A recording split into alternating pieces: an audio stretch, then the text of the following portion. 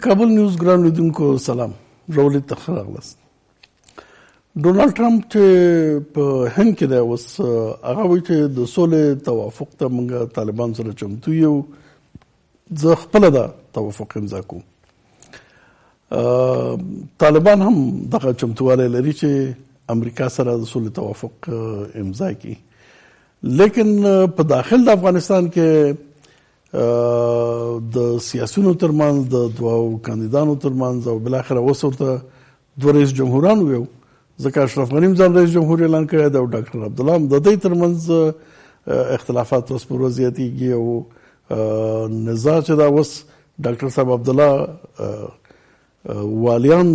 ټاکلي دي او په دې ترتیب باندې خو دوه حکومتونه عملا شکل نیسي دلته. البته دلته هم کوششونه روان دي، پخوانی رئیس جمهور او استاد سیاف د مشترک کوششونه روان کړي دي چې یو حل لاره پیدا کړي. نو نن په دې باندې بحث کوو چې دغه د افغانستان دغه وضعیت چې دی دا به په سولې باندې څه اغېزه ولري، په داسې حال کې چې امریکا او طالبان سره توافق امضا کولو ته آماده دي،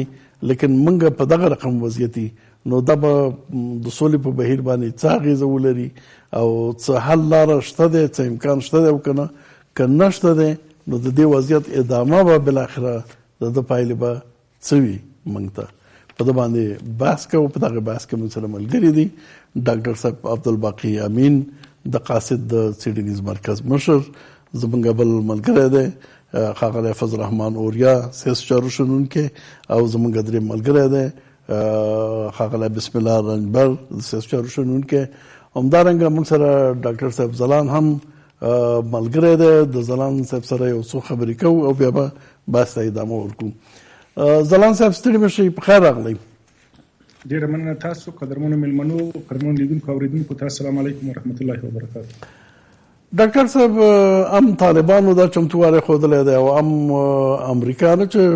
ټرمپ خپله وایي چې زه طالبانو سره تړون امضا کولو ته آماده یم، لیکن په افغانستان کې دغسې حال دی چې اوس دوه رئیس جمهوران دي او تعینات لګیا دي او یو بل کړکېچ خواته موږ روان دي. نو څنګه ارزوئ دغه وضعیت؟ مننه. په تیرو 18 کلونو کې لکله چې امریکا د زبرځواک په توګه د یو جګړهمار په توګه د افغانستان جغرافي ته داخل شوی، دلته ټول حقوقي او حقیقي شخصیتونه هغه په یو نه یو ډول باندې د امریکا تر اغېز او د هغې تر واک او ښکېلاک لاندې ژوند کوي او ژوند کوي. په دې باندې امریکا ډېره ښه پوهېږي. امریکا په تیرو 18 یا 19 کلونو کې د دوه هیوادونو ترمنځ د دوه خپلواکو هیوادونو ترمنځ هیڅ ډول احترام، دوه اړخیزه د پریکړو او د ستراتیژیو او د پلانونو تمثیل او په لویه کې د نړیوالو اړیکو نورمونه او قوانین هغه نه دي مراعات کړي. تاسو ګورئ په 2014 کې د جان کیری په واسطه باندې د 8 میلیونو 9 میلیونو افغانانو رای هغه په یوه رایه باندې بدلې کړلې، ټول مشروعیت تر سوال لاندې راوست. اوس هم د ټرمپ غوندې یو شخصیت چې د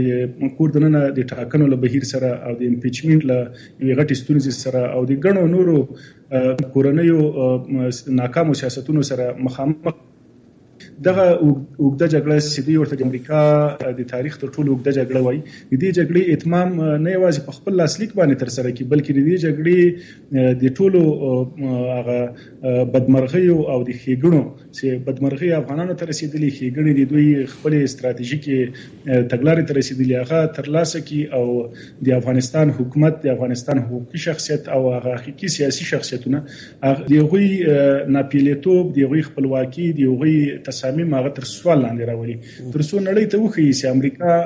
دواړه کار کوي شي، له خپل مخالف سره جګړه هم کوي شي او یو ډیره ستره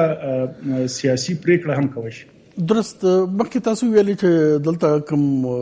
حکومتونه دي او کوم سیاسي شخصیتونه دي په یو ترتیب امریکا سره نفوذ ورباندې دی. دا څه چې وشول انتخاباتو کې او اوس موږ عملا بحران کې یو ډیر بد بحران کې انتخاباتو نتایج سره رقم اعلان شول، کمیسیون چې څه وکړل او ډاکټر اشرف غني چې څه وکړل او دغه په مقابل کې چې ډاکټر عبدالله بل حکومت اعلان کړ، د امریکا په خوښه شوي او که د امریکا رضایت پکې شامل نه دی؟ دې کې دوه حالت ډیر زیات د بحث وړ دي. اول دا چې دغه بحران چې رامنځته شوی دی، بحران ته موږ کنټرول کرایسس وایو د امریکا له نظره. هغوی دغه بحران د ځان په ګټه باندې هر وخت کولی شي هغه راوګرځي. د افغانانو لپاره دا بحران د هغوی لپاره دا فرصت د دې تر شا د امریکا څه کول غواړي. زما هدف دا دی چې یعنی که د امریکا پر رضایت باندې وضعیت دغه خواته راغی، د اعلان د نتایجو هم دغه پر رضایت وشو یا حداقل په مخالفت ورسره نو دغه وضعیت نه امریکا ته لاسته راوړل غواړي. یو ډیره مهمه لاسته راوړنه هغه دا چې دوی ناګزیره باید له طالبانو سره پریکړه وکړي. که چیرې د ټاکنو پریکړه د آراو په شمیره باندې رامنځته کېدله، خو حتماً به یو مشروع حکومت رامنځته کېده. د افغانانو مګه که 1 میلیون وي کوله کوي د هغوی په رایه باندې به یو طرف ټاکل کېده. په دې حالت کې به بیا د امریکا لپاره د طالبانو سره پریکړه هغه ډیره سخته وه، هم په حقوقي لحاظ باندې، په قانوني لحاظ باندې، هم په اخلاقي لحاظ باندې. دوی په لوی لاس باندې دا وضعیت داسې رامنځته که تاسې ګورئ د اورکم پریکړه کوي او بیا د ټاکنو نتیجې اعلانوي او داسې نتیجه اعلانېږي، داسې شخص ګټونکي په توګه باندې اعلانېږي چې دغه په وړاندې وار د مخالفتونه، داسې مخالفتونه لکه د دوستم په شان باندې، داسې مخالفتونه لکه د ډاکټر صاحب عبدالله په وجود کې، داسې مخالفتونه لکه د استاد ماخیک په وجود کې، چې دا خلک 1819 کلونو کې هیڅکله هم د امریکا د اثر رسوخ څخه بهر دوی هیڅ پریکړه نه ده کړې، کله هم بهر نه دي پاتې شوي. دوی په وجود کې دغه مخالفتونه راټوکول په لوی لاس باندې د یو نامشروع جوړښت ته زمینه مساعدول چې هغه په اسانۍ سره وکولای شي امریکا دغه په سر معامله وکړي. دویم د امریکا متحدین چې هغه اروپایي اتحادیه د ځینې نړیوال سازمانونه دي چې هغوی همیشه دیموکراتیکو ارزښتونو، قوانینو، پروسو، پالیسیو ته ارزښت ورکوي، هغوی ته هم جواز پیدا کوي، هغوی ته هم لاره جوړوي چې هغه په اسانۍ سره په ښه زړه سره وکولای شي د طالب سره کړي هوکړه د هغه څخه ملاتړ وکړي. ځکه که نه کوي نو یو مشروع حالت، یو نیمګړي حالت، یو کورنۍ جګړې ته او یو ناکام حالت ته ځي چې دغه ناکام حالت پړه په طالب نه لویږي، په پاکستان نه لویږي، په ایران نه لویږي، بلکې مستقیما په اروپایي اتحادیه لویږي، مستقیما د ملګرو ملتونو د سار په جوړښتونو باندې لویږي، په یونما باندې لویږي او بل اخره د دغه تاریخي پریکړې هغه تاوان دوی ته رسیږي. دغه تاوان د ایجاد لامل امریکا اوس کولای شي خپل پریکړه په کور دننه په سیاسيونو دا رنګ د خپل نړیوالو ملاتړو او په نړیوالو جوړښتونو باندې په اسانه سره ومني. ډیره زیاته مننه ځلان صاحب، کوم ودان سلامت اوسئ. سلامت. ډاکټر صاحب، یو تحلیل دغه دی چې د کوم وضعیت چې رامنځته شو انتخاباتو په نتیجه کې د دوسری حکومت نه دوه حکومتونو خواته راتګ، نو یو نتیجه دا ده چې طالب او امریکا چې هر رقم توافق کوي نو هغه بیا مشروعیت پیدا کوي او څوک څه نشي ویلی ځکه دلته خو خپل مشروعیت او خپل دغه د لاسه ورکوي. لیکن دا خو یو اړخ دی، د سولې د پروسې مهم اړخ بین الافغاني توافق دی، د افغانانو ترمنځ توافق دی. افغانان خو د جګړې خواته روان دي، خپل منځو کې طالب سره جګړه په خپل ځای، دلته نظام کې داخلي ډلې چې دي، شخصیتونه چې دي او ګوندونه چې دي، دا خو د تصادم خواته روان دي، والیان مقرریږي او وضعیت خو داسې دی. نو دا څنګه ارزوئ؟ موږ سولې خواته روان یو که؟ بله، بسم الله الرحمن الرحیم. زه خو خپل سلام تاسو محترم مېلمنو، محترم ډاکټر صاحب ځلان چې ورسره خبرې درلودې وړاندې کوم محترم لیدونکو ته. تاسف ځای خو دی، یعنی زموږ په کومه تاریخي مرحله کې چې شته یو د افغانانو دپاره دا دی چې آینده نسلونه به په تاسف کوي. یو خو دا چې زموږ ټول ملت د دې جنګ نه پوره ستړی شوی او موږ روزانه زیات زیات تلفات ورکول او کلنی تلفات خو زیات پورته شوي وو. قناعت ټول په دې و چې موږ په دې مرحله کې سولې ته ضرورت لرو. په داسې مرحله کې د سیاسي اطرافو په دې باندې پافشاري چې دوی باید انتخابات طرف ته لاړ شي او په داسې فضا کې انتخابات وکوي چې ټول افغانستان کې جنگ دی او حتی د خلکو سره کوم ځای کې چې جنگ نشته، د خلکو سره دا انګیزه نشته چې نوی زعامت انتخاب کړي. په پافشارۍ سره د میدان ته وړاندې شول څوک چې د رایې ته راووتل هغه هم د ملت 10% هم نه تشکیلوي او حتی ډیر کم تشکیلوي او هغه رایې ته راووتل او بیا د هغو رایو په ویشلو باندې 5 میاشتې تېرې شي هغه هم دغسې جنجالي شکل ته لاړ شي چې بیا دعوه هم د دې کېږي یعنی اوس په افغانستان کې دعوه د دې کېږي چې جمهوریت ته خلکو رایه ورکړه خو که چېرته د خلکو رایه وي د جمهوریت دپاره خو هغه خو باید لکه څنګه چې کومه اصطلاح کارول کېږي چې کم هوریت نه جمهوریت یعنی زیات خلکو خو رایه نه ده ورکړې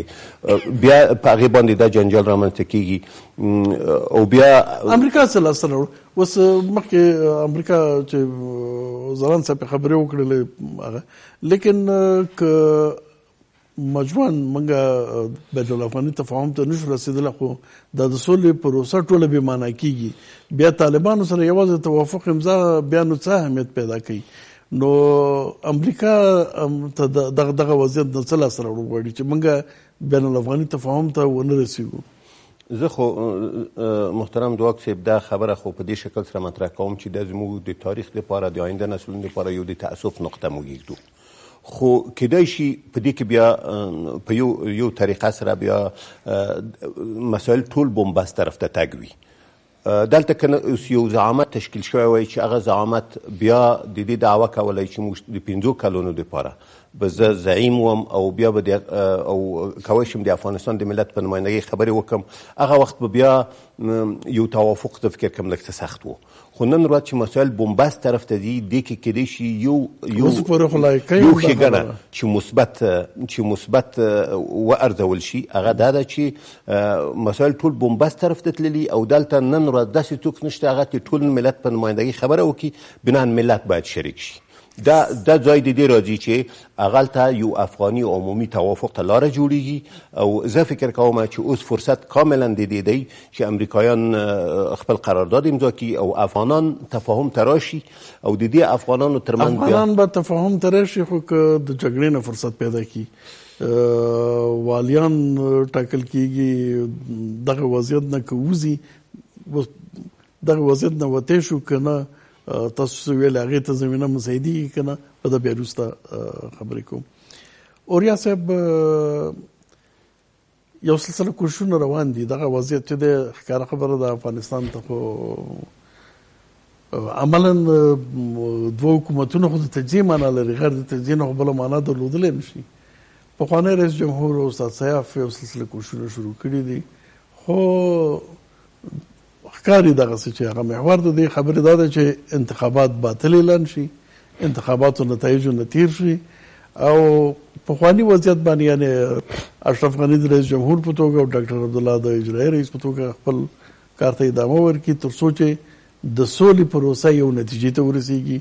او د سولې په نتیجه کې بنګه یو بل نوي حالت ته لاړ شو فکر کوي چې دغه هڅې به کامیابي شي که نه یا په بل عبارت ډاکټر صاحب اشرف غني به دا ومني که نه مننه تاسو ته د میز ګډونوالو ته او درنو لیدونکو ته د زړه له کومې سلامونه وړاندې کوم لکه کوم ځای چې معلومه ده چې استاد سیاف او کرزی صاحب دواړه د هېواد تاثیرګذاره او بانفوذه شخصیتونه دي په ځانګړي ډول په دولتي کړیو کې او په دولتي شخصیتونو کې مګر متاسفانه فضا داسې راغلې ده چې ډاکټر غني په هیڅ شکل زما داسې ده چې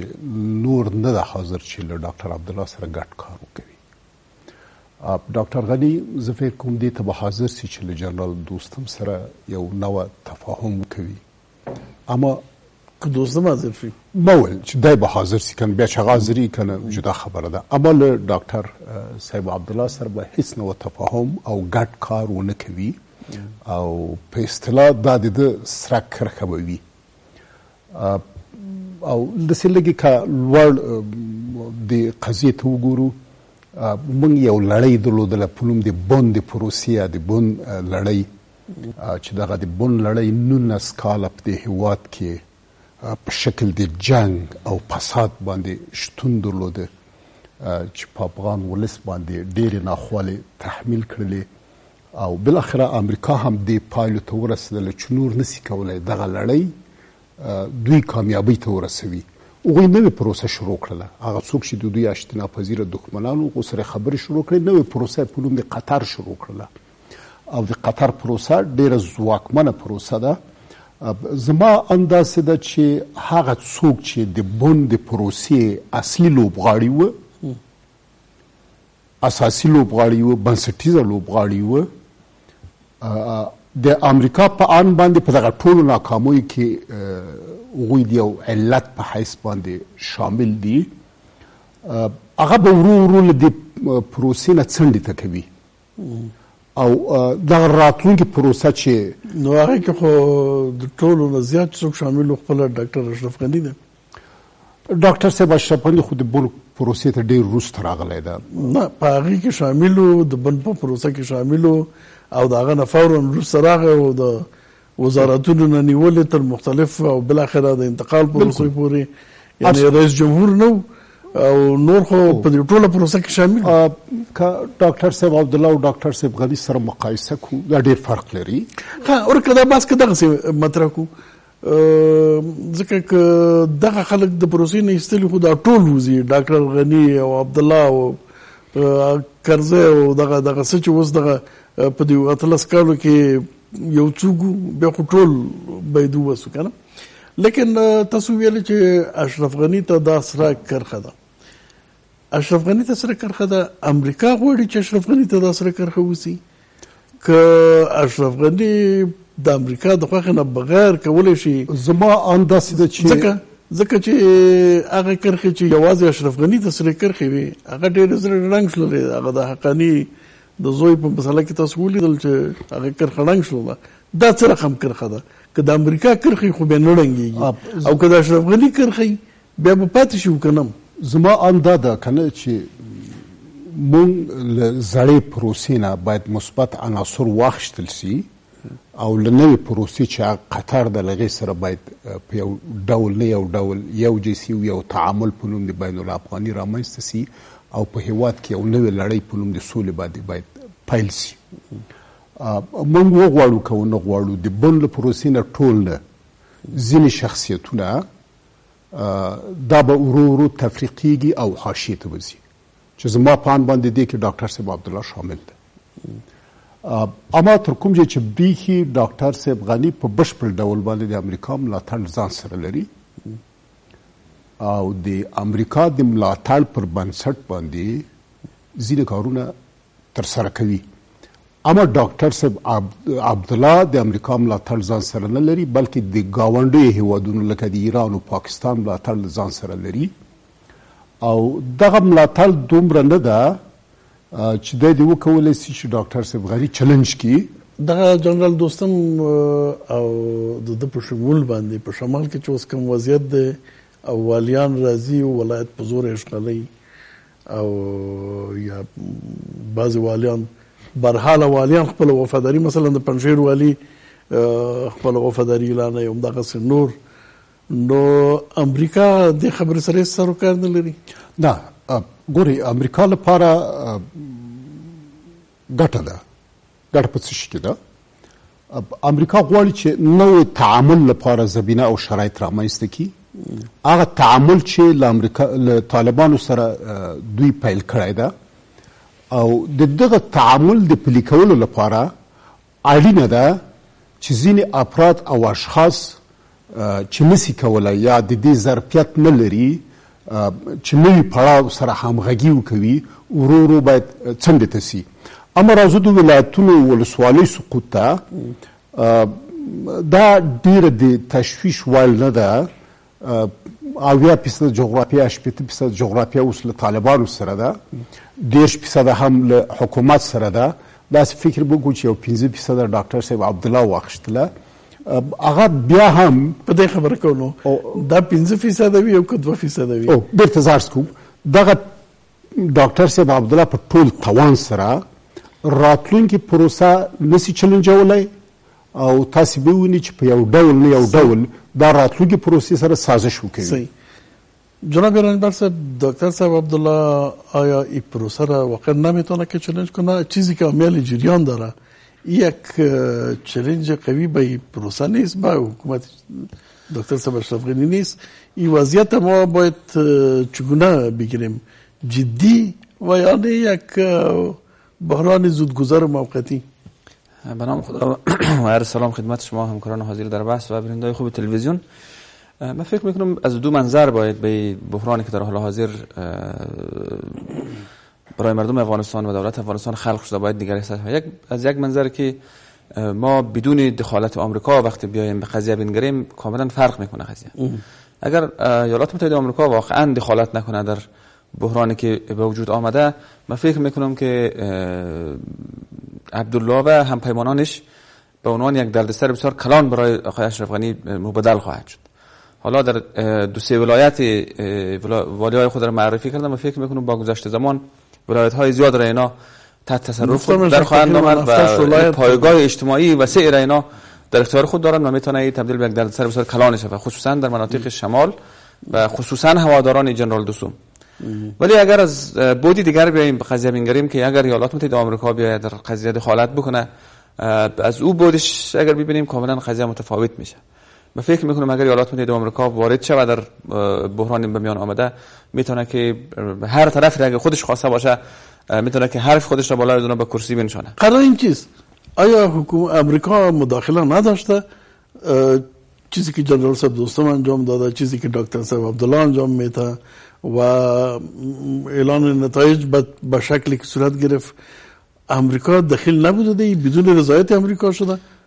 سوال بسیار خوبی مطرح کردین. تا حال ایالات متحده آمریکا رویکرد دوگانه را همزمان دنبال میکنه. از یک طرف رئیس جمهور غنی گوشزد میکنه که به کمیسیون ها بگه که نتیجه را اعلام میکنه. بر اساس اطلاعاتی که من دریافت کردم، نمیدونم چقدر دقیق است، روزی که نتیجه انتخابات اعلام شد از ساعت 10 قبل از ظهر الا ساعت 4 بعد از ظهر رئیس جمهور غنی در بگرام حضور داشتن و وقتی از بگرام بیرون میشن به رئیس کمیسیون زنگ میزنن که شما نتیجه را اعلام کنید. این خودش نشان میده که آمریکایی ها یک توافق بوده، پیام را مخابره کردن که باید نتیجه اعلام شود. ولی از جانب دیگر همزمان با دکتر صاحب عبدالله هم روابط بسیار نزدیک داره و به ایشان هم